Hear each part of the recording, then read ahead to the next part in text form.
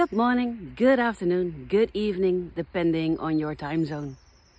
I have another question for you today, and my question to you today is, are you experiencing fear in your life? Is fear preventing you from doing things, or is fear driving you to do things? Fear is F.E.A.R, and it stands for Fantasized Events Appearing Real. Or as my friend says, feel everything and run.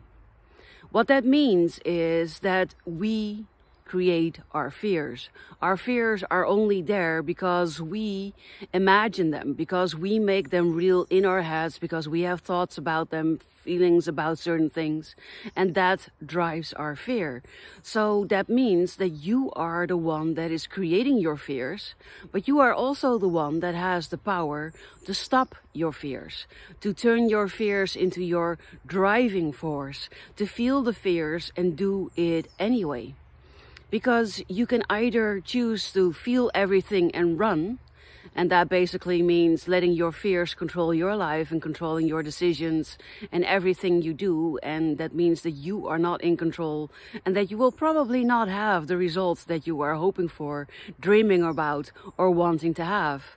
But you can also realize that they are the things that you are imagining, that you are in fact the one that is creating the fears, and that you at any given moment have the power to stop with the fears, to stop making yourself afraid, or to choose that even though it feels scary, you realize that you are probably the one that's creating the fear, and it's something you truly desire, so you're going to do it anyway.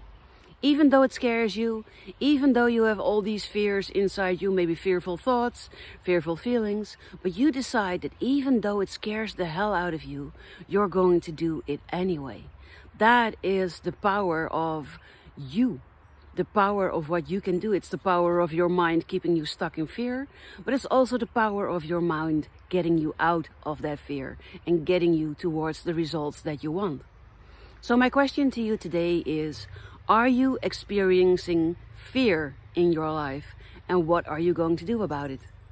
I would love it if you would share your thoughts or your comments or your questions or your insights below this video so that we can have a chat about it.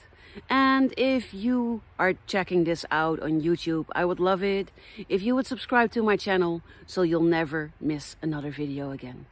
For today, I wish you an amazing rest of your day, and I'll talk to you again real soon.